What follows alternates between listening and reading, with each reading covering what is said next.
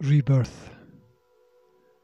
There is no fear in love. 1 John chapter 4 verse 18, the King James Bible. There is no fear in love, but perfect love casteth out fear, because fear hath torment. He that feareth is not made perfect in love.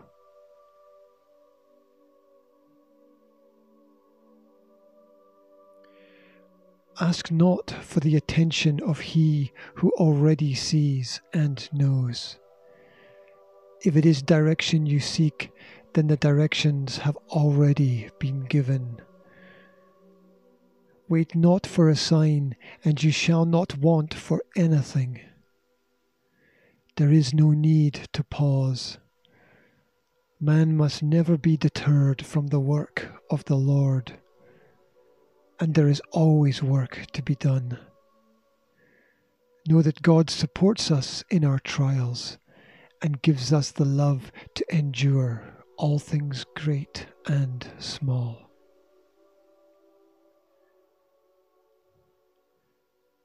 God has given us the power of love and the will to love. It is not a selfish love, but a selfless love. It is a faithful presence where the whole soul is a body of heavenly temperance. It is the grace to endure the arrows of diversity because the outcome has already been decided. That salvation is a gift of God that comes through faith only, minus nothing and plus nothing. Turn not away, face everything. Fear ye not the reproach of man. Be not afraid of criticisms, neither fear ye their fear, nor be afraid. God still remains sovereign over every man who would be God. These are men who would be critical of others, yet see little error in their own ways. Make no enemy of man, for it is the devil in man that is the enemy of man. Rout him out.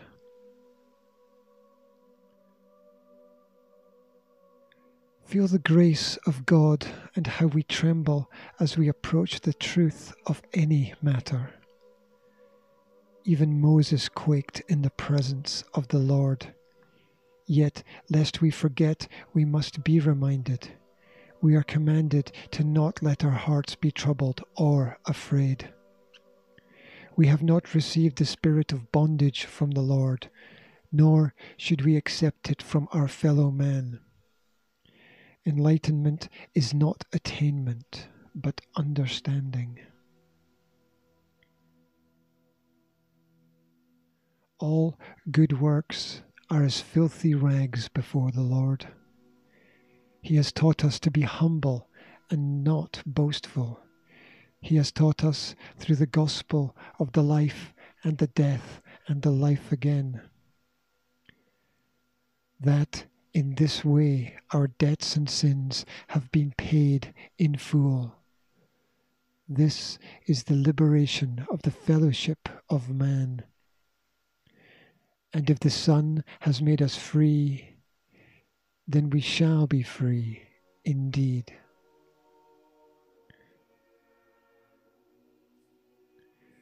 There is a weight in most hearts that enslaves men to others.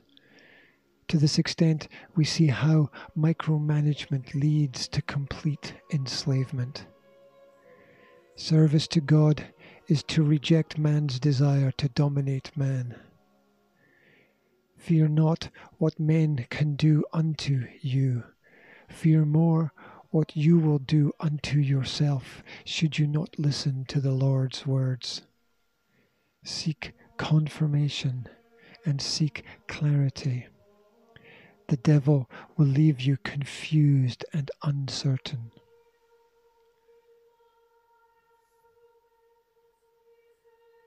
People today, as always, are afraid because they do not love perfectly, and they know this in their heart of hearts, but cannot admit it. Rules imposed through fear become the bondage of dogma. Be filled with love and not fear.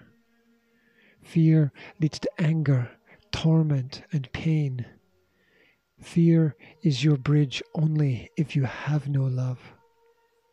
Fear consumes like a fire. We must all suffer from time to time. Fear it not. God has a sovereign plan for the destiny of a faithful man. Trials and tribulations are only tests of our courage.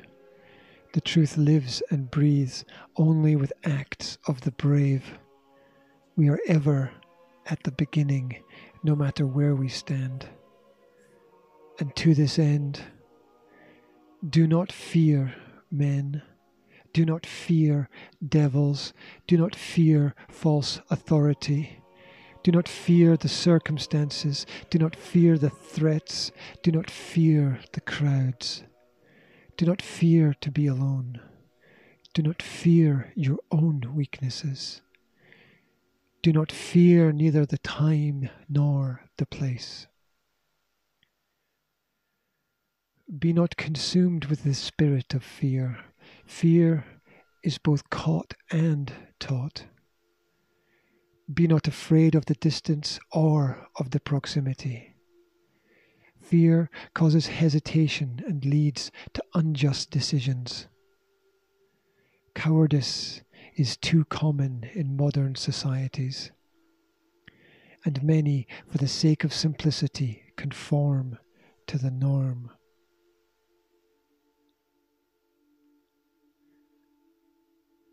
Fear not.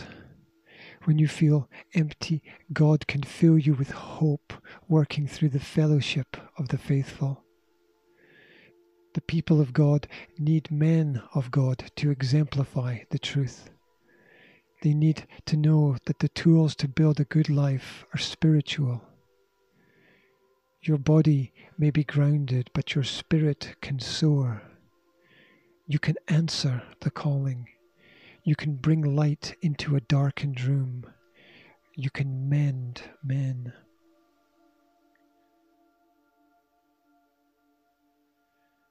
The distance of your heart from God is heightened by your attraction to praise and admiration and sensationalism. Did we not all sell ourselves before our sins were paid for? It was our sins that caused our sadness. It was the hardness of our heart that tore us apart. But then, through the saving grace of God, we found ourselves. And more, we found hope, we found faith, we found refuge, we found kinship, we found warmth, we found the kindness within, we found the strength, we found the salvation, and we found liberty. God has not given us the spirit of fear, but the power of love in a sound mind.